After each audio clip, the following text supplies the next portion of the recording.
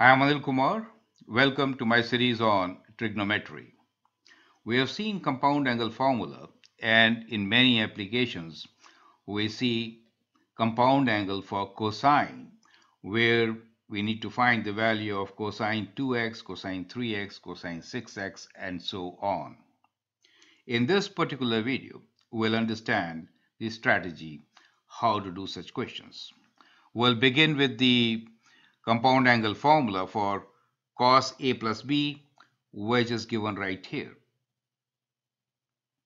And then from here, we are going to prove the identities for cosines. First, we'll have cos of 2x, then cos of 3x, and then cos of 6x. I'd like you to pause the video, answer this question, and then check with my solution. So the formula, compound angle formula for cosine A plus B is given to us. We'll work on that directly. Cos of A, cos of B minus sine A sine B, right? That is how you write cos A plus B. Now to get cos of 2x, what do? We do a very simple substitution, and that is we will substitute, let's say, A equals to B equals to x. So in that case, what happens? We get cos of x plus x equals to cos of x minus sine of x sine of x. And that is the first formula we actually get. Cos square x minus sine square x. So I could add to this list of cos 2x also cos square x minus sine square x. Now, how do we get this? Only in cosine and only in sine. That is very important. And then we'll continue. Well, we know cos square x plus sine square x is what? It is 1. And using this, we can get other two formulas, right? So if I make a substitution here, writing, first we want to get in cosine, so splitting sine square x. So we get cos square x minus 1 minus cos square x. And that gives us 2 cos square x minus 1. We could have also utilized splitting cos square x into 2. So let me do that now. We could have written this as, let's change the ink for that, 1 minus sine square x minus sine square x. And in that case, we get that equal to 1 minus 2 sine square x. You get an idea. So from this stage, you could go either way. And get these results. Perfect.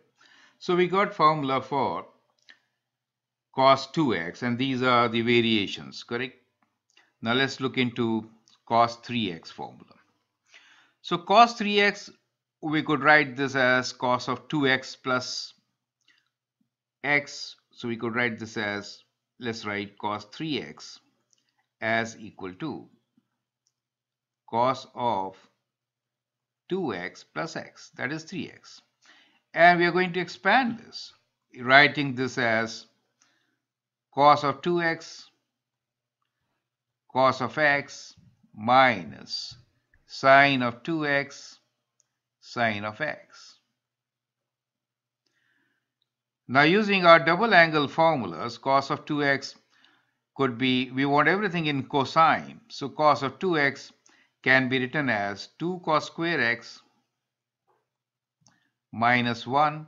We're going to multiply this by cos of x minus sine 2x is actually written as 2 sine x cos x. I have not derived this formula here. You can look into my other videos on this. And then what we get here is we can open this bracket. So we get 2 cos cube x minus cos of x. So we have opened the bracket, so I'll remove it from here. Here we have 2 sine square x, right? So we have 2 sine square x times cos of x. So we'll rewrite, we get 2 cos cube x minus cos x. Writing sine square x as 1 minus cos square x, we get all the terms in cosine. And that could be written as 2 cos cube x minus cos x. Now open the brackets, we get 2 cos x minus and minus becomes plus 2 cos cube x. Combining the like terms, we get our result, which is 4 cos cube x minus 3 cos x. Is that clear to you? So that is how we get our result.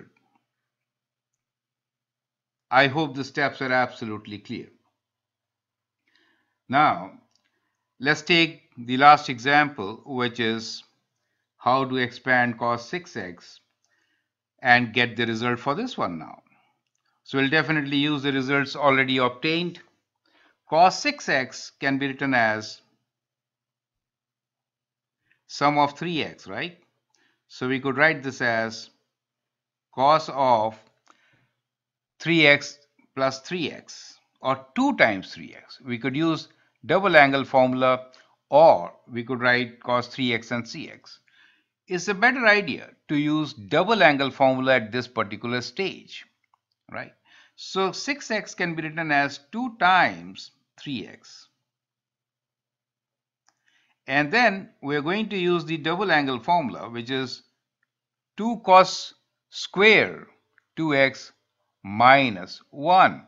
So which could be written as 2 cos of, so this term here will be 3x, right? Cos square 3x minus 1. So the formulas which we have combined here is cos 2x equals to 2 cos square x minus 1, correct? So x was 3x. So we wrote this as 2 cos cube 3x minus 1. Now we remember the formula for cos 3x.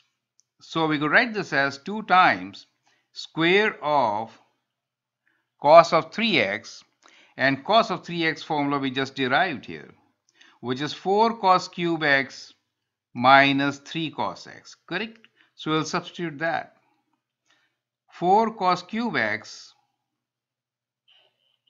minus 3 cos x whole square minus 1. And now you can expand this using perfect squares formula. And what do you get? Square of 4 is 16. Cos of 6x minus 2ab, which means 24. Product of these two means cos to the power of 4x. Square of the last term here, which is plus 9 cos square x minus 1.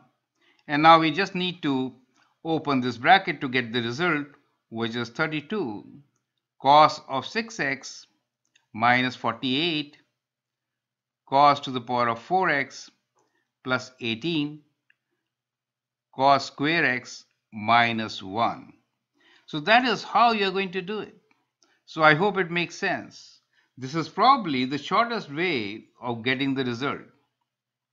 I hope you understand and appreciate it. So with that, we have done all the 3 derivations. I hope you find it interesting and useful. Feel free to post questions. And if you like and subscribe to my videos, that'd be great. Thanks for your time and all the best.